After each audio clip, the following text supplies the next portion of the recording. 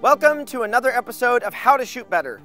Now before we actually get into shooting drills and showing you guys kind of how to actually shoot better, we first have to make sure our rifle and our pistol are accurately zeroed.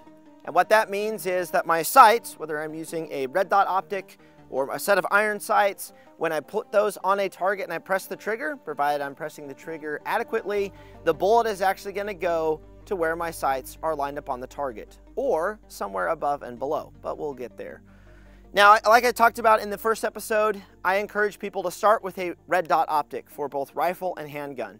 And for most rifles being sold on the market nowadays, they don't come with a set of iron sights. It's just a flat top Picatinny. You're gonna have to put some sort of sight on there. I recommend you start with a red dot. With a handgun, a lot of handguns have an optic plate out there. You can immediately throw a red dot on there. I highly recommend that. You'll understand a little bit better of what's going on. You'll be able to discern the target, discern your trigger press, call your shots easier. And then later on, you can transition to using iron sights, or you probably have another handgun with irons you can train with at the same time. So for the sake of this video, we're going to be discussing how to zero and the methodology behind zeroing red dot optics. We're not going to be discussing iron sights. For most handguns out there, the irons are going to be zeroed from the factory at 25 meters, so they're pretty close to begin with, and the sights are really close to the bore. Most rifles out there with irons, if they do come with a set of iron sights, are somewhat zeroed-ish, kind of, at least inside of 50 meters. You could still get training in, but we're going to be discussing red dot optics and what you need to worry about with those.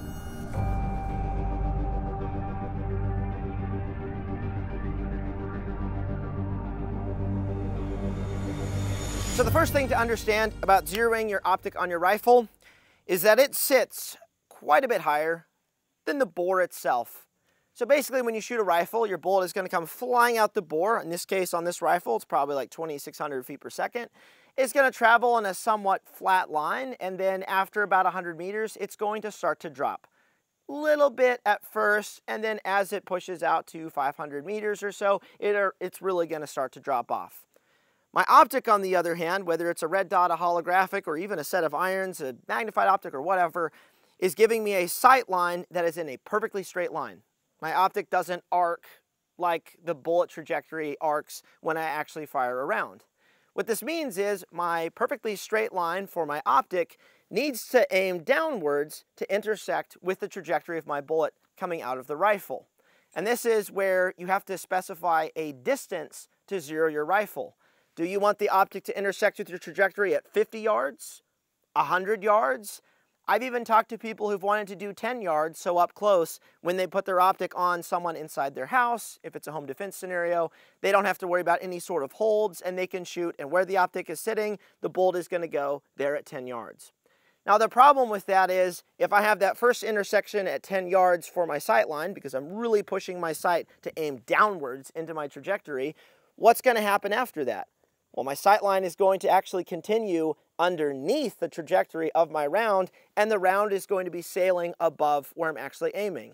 At some point, the round is going to come back down and intersect with my sight line, and with a 10-yard zero, it's probably going to be something like 500 yards where the round actually comes back down and meets up, which is why you have zeros that you'll find out there. That's a 50 to 100. What that means is if I zero at 50 yards with my 5.56, with my 16-inch rifle, the round is going to pass over that, and it's going to meet up again at 200.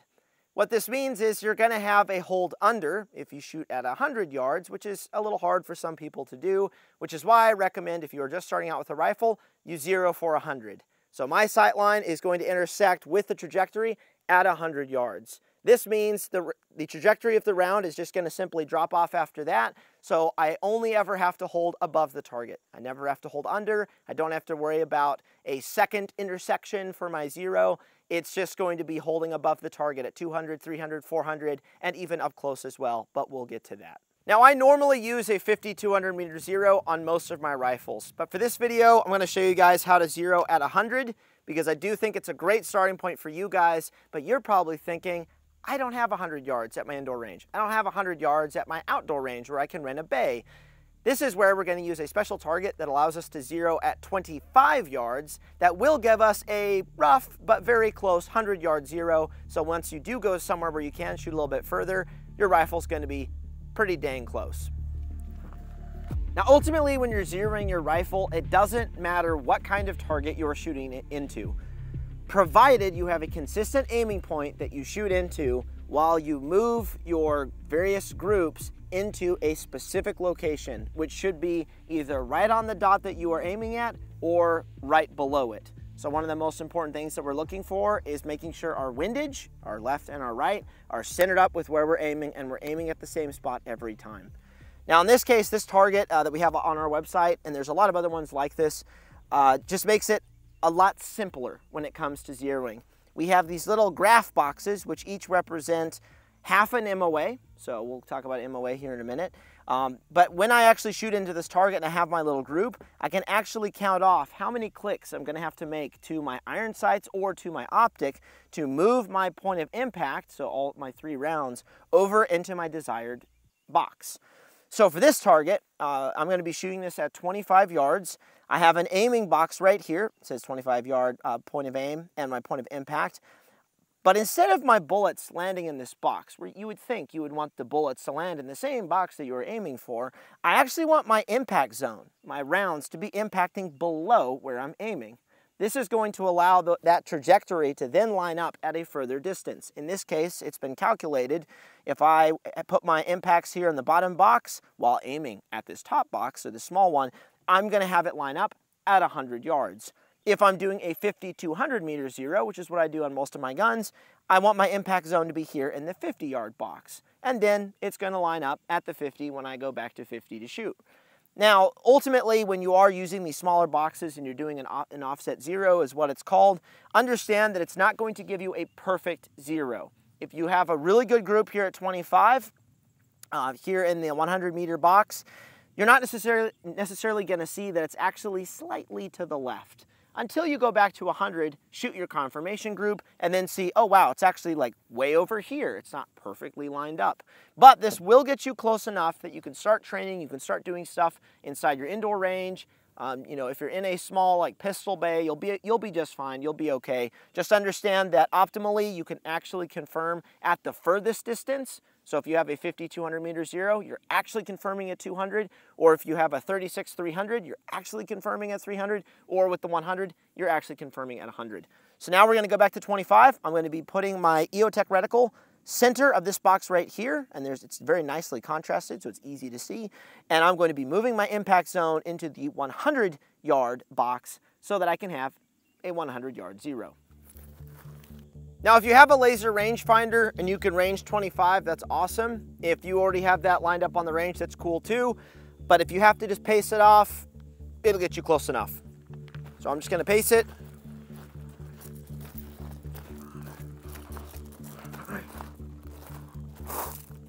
So this is 25. I'm gonna have my muzzle there on the 25-yard mark. To ensure the most accurate zero possible, we want to be as stable as possible. If you have a bench rest and you're seated, that's pretty good. Being prone to the ground is going to be best. So in this case, I'm just gonna get down with the rifle. I'm here at 25, got my mark, muzzle's on the mark for 25 yards. We're going to be monopoding off of the magazine of the rifle. With most, if not all, standard AR-15s, you can monopod off the magazine. It is not going to cause feeding issues.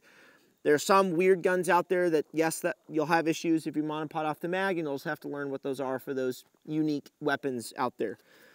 We're going to keep the stock firmly in our shoulder, again, trying to be as stable as possible.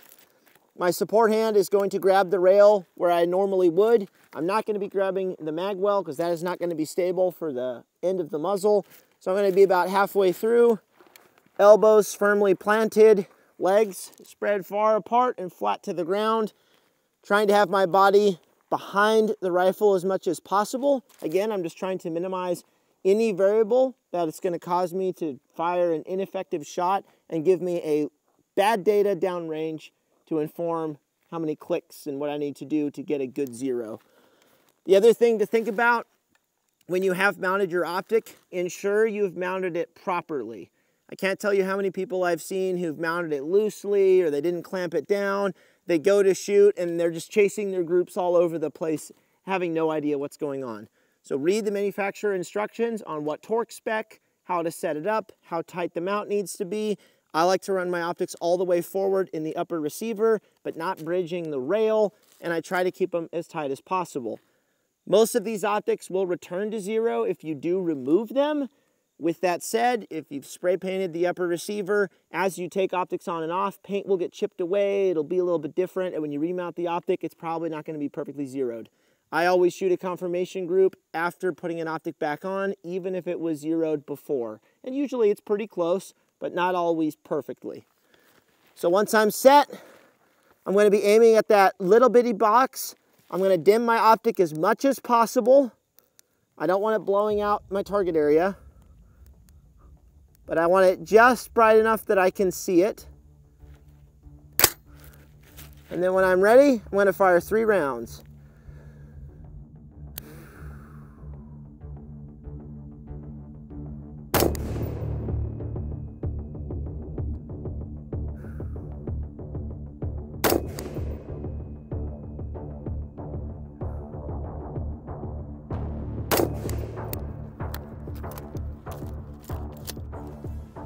Now we can go down and check them, see what's going on.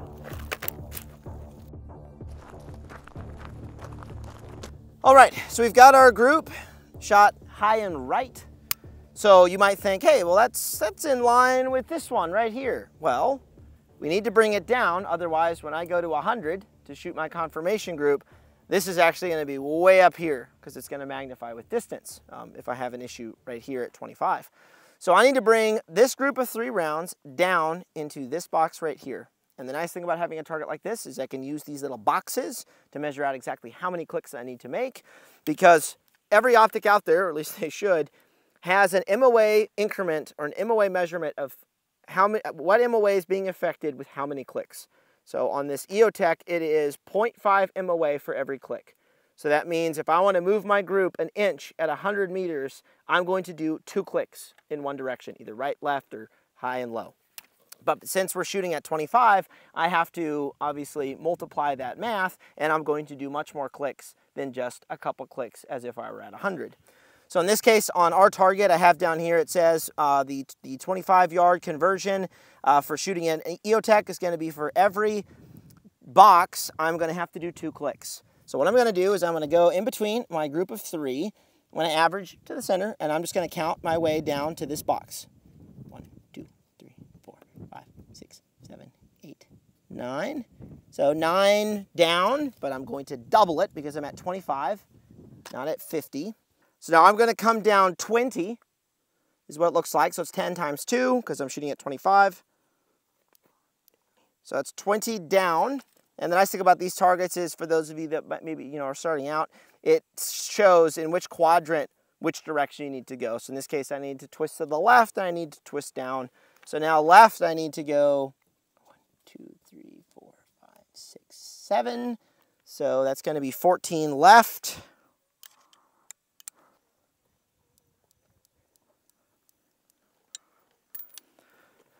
So now I've done my 14 left, 20 down. That should get me here. We will...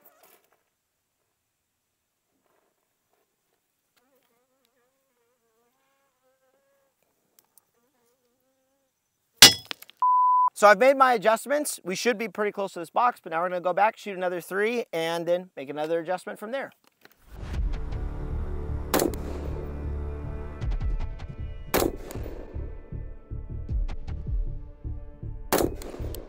All right, so my second group is close, but like I said, we gotta shoot to find out.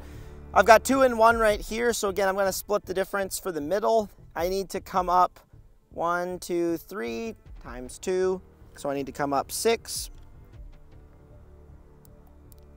And it's hard to say if I'm like more to the left or more to the right. I'm gonna go ahead and give me 1 click to the right, go to the left, because I just feel like that's the right thing to do. It could be completely wrong. I'm gonna go 1 click to the left. This next group should get me right here. And the funny thing is, when you go to 0, You don't have to have a target like this. You don't have to know exactly what your clicks are. You can just chase groups all day. Be like, I'm just gonna do 8, and then it's over here. Then I'm gonna do 4, and you bring it over. Like, you can't do that. The purpose of a target like this is to give you a frame of reference for measurement that lines up and correlates to manufacturers. It correlates with MOA measurement, which is a 1 inch area of measurement at 100 yards, so that you can save money and hopefully get your rifle zeroed within like 3 groups. I've shot on this target and sometimes done it in 2. I got my first group, and then my second group's here, and then I go straight to confirmation and I'm done. So I'm hoping this next group will be all here and we can move on from there.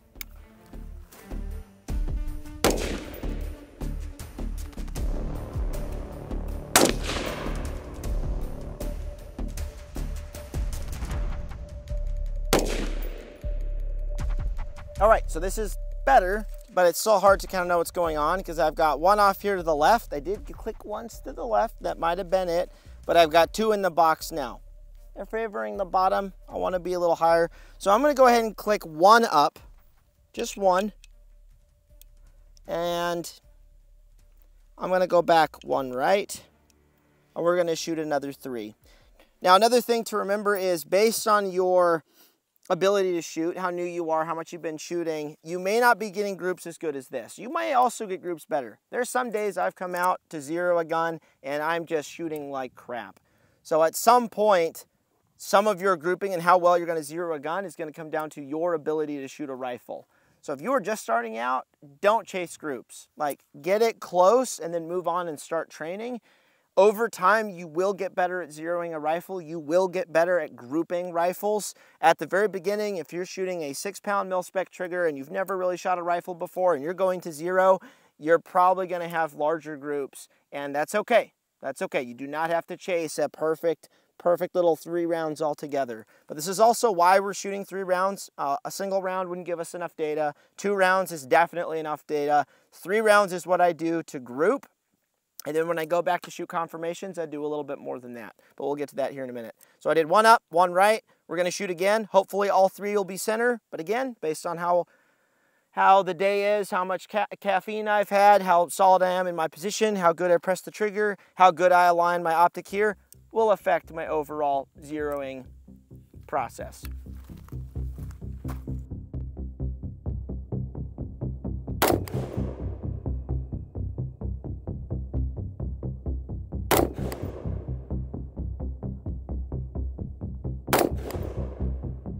All right, so my latest group is pretty solid. All 3 in the box. However, they are slightly favoring the right side. But if I try to click it to the left, it may favor the left side.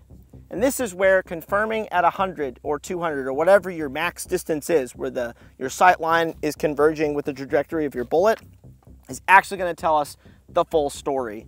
When I go back and confirm at 100 into this box right here, my group's I'm just gonna give a little prediction. It's going to be favoring on the right side, and that's where I will add a few more clicks in there to actually center it up in the box. But again, with what I have right here, if I'm just training inside a pistol bay, I'm shooting at my indoor range or whatever, this is good enough. I can start training. I can start getting good hits. I've gotten my windage good enough that I can start work. My elevation, if I'm not shooting really far, isn't going to be a big issue, so I'm good to go with this zero right here to start training. But I am going to go back and confirm at 100 to kind of show you guys what's happening. Maybe this will all line up in the center. It usually doesn't. It's usually off a little bit, and then you have to finesse it a little bit more. So now let's go back to 100, blast into here, and see what it looks like.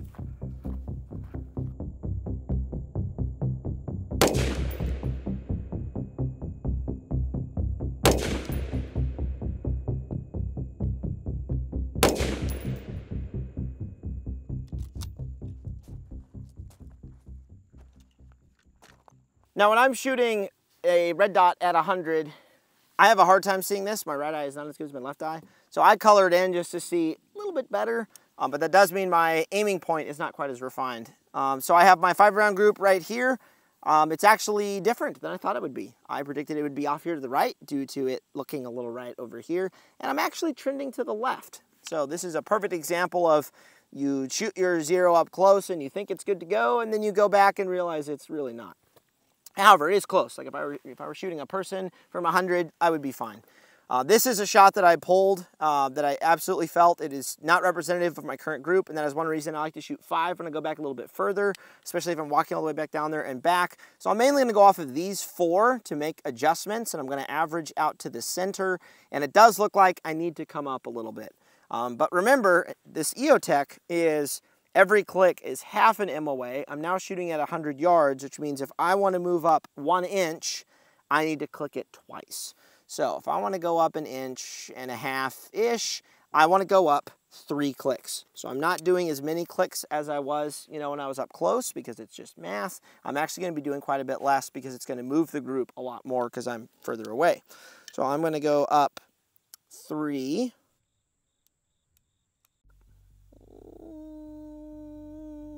Yeah, and we're going to go right 1.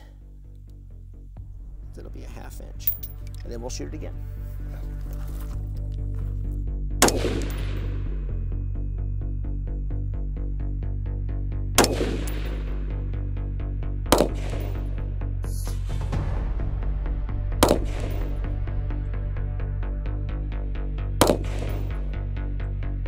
So this last group felt a whole lot better. This was one that I called, my dot kind of floated up a little bit right as I fired. But it is pretty close to the other ones. So my windage is good. I'm not going to play with windage anymore. It's solid. Just averaging out and seeing where the majority of the group is. It's definitely in line with the target. I like that. I do need to come down. I originally went up 3, jumped to here. So I need to either come down 1 or 2. And then optimally I would shoot another group and double check and triple check. But I'm going to move on and start talking about pistol zero, because you guys see ultimately kind of what's going on. You can see the difference in how different the zero is once you go to confirm at distance, even though you've shot up close.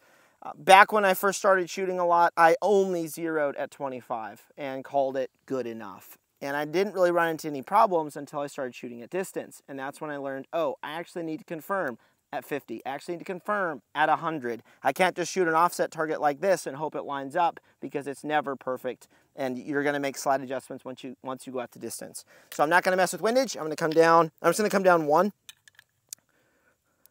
1 click, and that should get me right up in here. That is solid. It's good enough. Again, I'm not going to chase my group too much. I'd probably shoot this a couple more times and then be happy, but for now this is good to go and it's ready for training. So now let's talk about pistol and what you need to do to zero a pistol optic.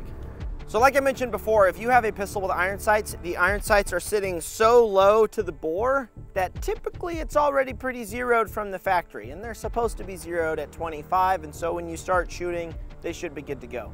Your windage might be off a little bit, you may notice that, but if your rear sight is centered up with your slide, it should be good.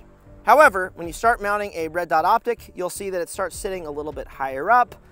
How it's mounted, it could be twisted a little bit in the mount off to one side or the other, just slightly. And so you are going to have to confirm zero once you mount a pistol optic to your slide, whether it's a more expensive high-end optic or whether it's a cheaper one that, comes from another country. You're still going to want to shoot a confirmation group and really see what's going on. Sometimes it's pretty centered up and you're good to go. Other times it'll be way over here and you've got to fix that.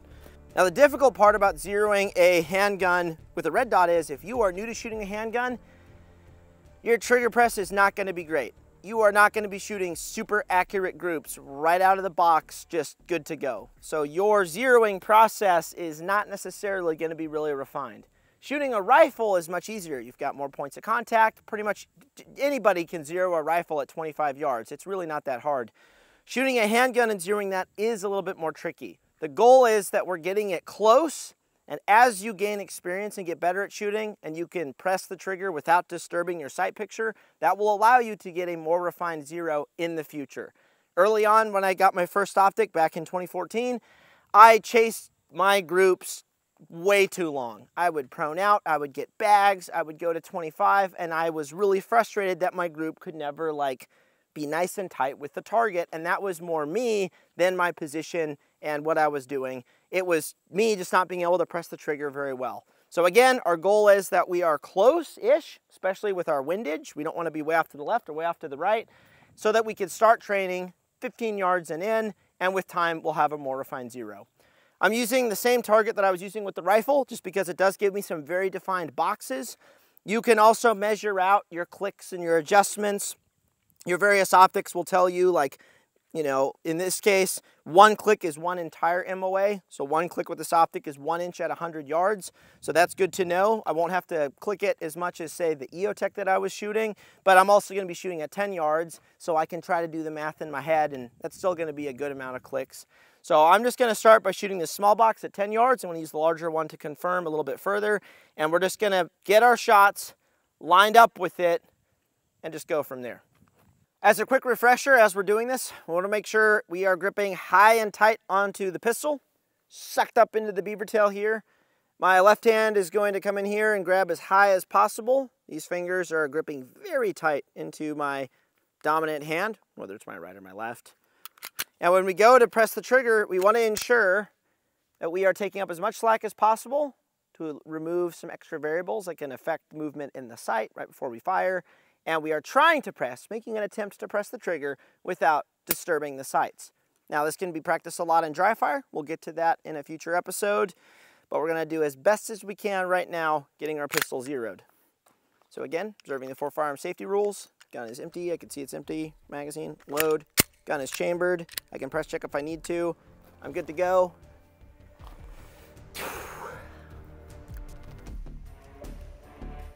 Press to the wall.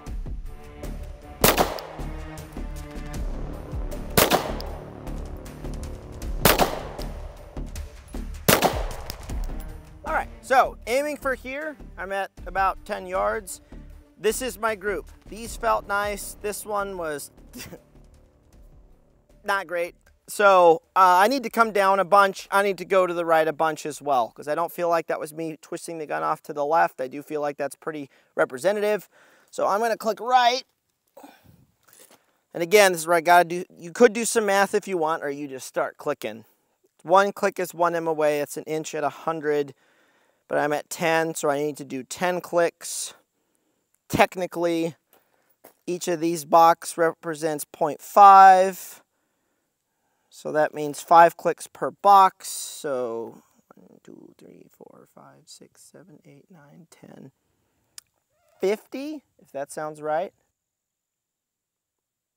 We're going to go 20 for now, because I don't want to go too wild. And then down, I'm not going to disregard him, down like 20.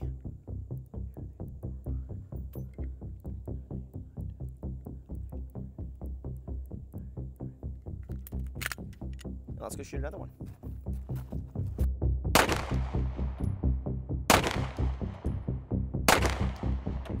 All right. So my down 20 is pretty good.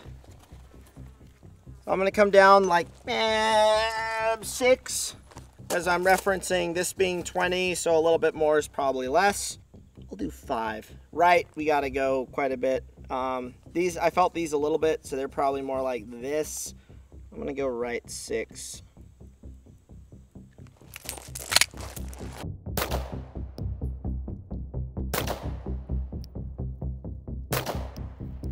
So my latest group is 2 in the box and 1 outside. Now, I'm pretty happy with that, because I felt like this one was me shanking the sucker. But as far as my elevation goes, it's pretty close. As far as my windage goes, it's also pretty close. If I go to shoot into little dot targets or this entire USPSA target, I'll be good and I'll be just fine. What I like to do when I zero a handgun, and I've got some experience, so this may not apply to everyone right away, I will get it very close, and then as I shoot drills, I'll look for trends, and I will adjust my zero as I go. And that might be something you need to do. You know, on a day you shoot this really good, and then on another day you're like, man, everything's consistently off to the right. I don't think it's me. I'm pressing the trigger properly. It might actually be your zero. But a lot of people, they put a lot of stock into their pistol zero, and they really want to get it refined. And to some extent, it doesn't matter, because they suck and they're not pressing the trigger consistently to begin with. So we want to be close so that we can begin training, and as you become a better shooter, you will be able to have a much better zero. But now I'm going to strip this target away. I'm just going to go to 20 and shoot a group so you guys can kind of see what it looks like having a not perfect zero, but you could still get some decent performance. And I just zeroed this RMR close enough with 10 rounds. So that's not too much money, using a target like this to kind of help me get in there. So it doesn't cost a lot to zero, but now I'm going to shoot a little bit further. see what happens.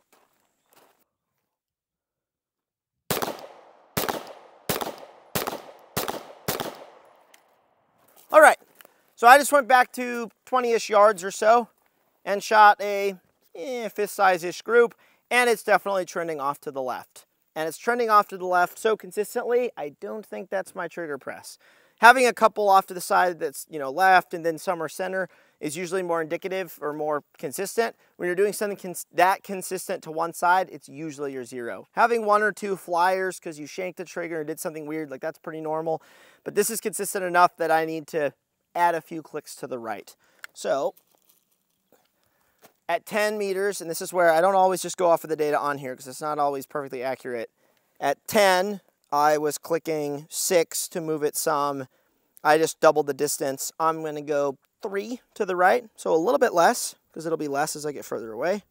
And I was holding here. I could come down 1. Mark these up. Get real fancy. I write a 1 next to them so I can track my groups. Then we'll do it again.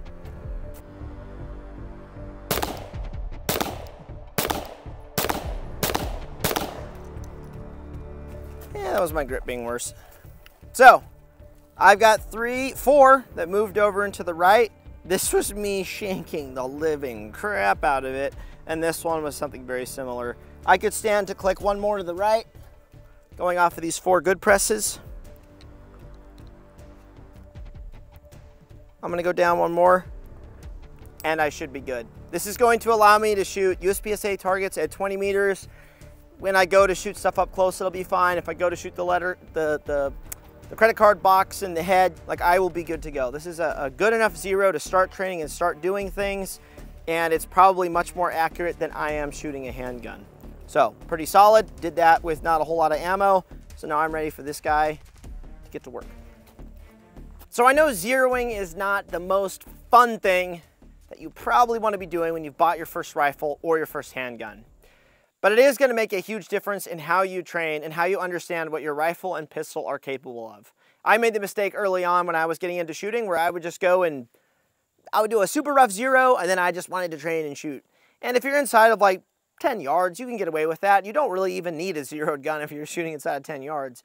But if you want to start doing stuff with a little bit more precision, a little bit more marksmanship, and you're going out to 25 and you're shooting little circles and you're doing some different things, you really are going to need a 0 that you're very confident with and that you also fully understand.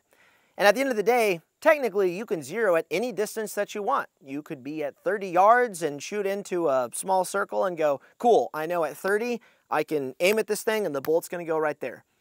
But do you know what's going to happen at 90? Do you know what's going to happen at 150? Do you know what's going to happen at 300? And that's why there are these prescribed sort of 0s that people have done research and studies and tests on for, 5,200 and 36,300 and 100 meters and what that's going to do. And people kind of standardize and stick to those because they can predict a little bit more accurately what's going to happen compared to some of the weird stuff out there that you can do. Now, if you don't have a 25-meter indoor bay or a bay that you can rent, or you just don't have that kind of distance to shoot, and maybe you're stuck with 20, you can still get a decent 0 with your rifle. Some of the clicks aren't going to necessarily line up. You're not necessarily going to be able to do the math of the 1-inch MOA measurement, based on this EOTech being a 0.5 every time you click it. And you may just have to do sort of random clicks to just move your point of impact around on the paper to finally get where you want it to be. And that's okay too. There's a lot of different ways you can go about getting a 0. You don't have to do it exactly the way I did it, but ultimately you need to know what your rifle and handgun can do. It's also important to understand that when you swap ammos, especially with a rifle, you will see some difference in your 0. If you go from shooting 55 grain and you go to shoot some match grade 77, it is going to be different. If you add a suppressor to your rifle, that is also going to change things sometimes quite dramatically. For the better, suppressors can actually make your rifle more accurate, but they are going to change things. They're going to droop the barrel a little bit. It's probably going to shoot low. It might shoot off to the side a little bit, and you just have to make adjustments for that. With a handgun, if you're swapping between 115 grain ammo to 147, you're not going to see as much difference, especially because you're at close range, but it can also be a little bit of a difference as well. So if you have started shooting and for one day you go, man, I just feel like everything's really off, check your ammo and see if you changed ammo for some reason. See if you daisy chain different ammos into your magazine, and that could throw you off as well. Try to stay consistent. With all that said, guys, that's the zeroing portion. The next episode, we're actually going to be talking about the first drills that you should be shooting on the range after you've done some weapons handling in your house, like we talked about in episode 1, after you've zeroed your rifle and your handgun. That's this episode right here.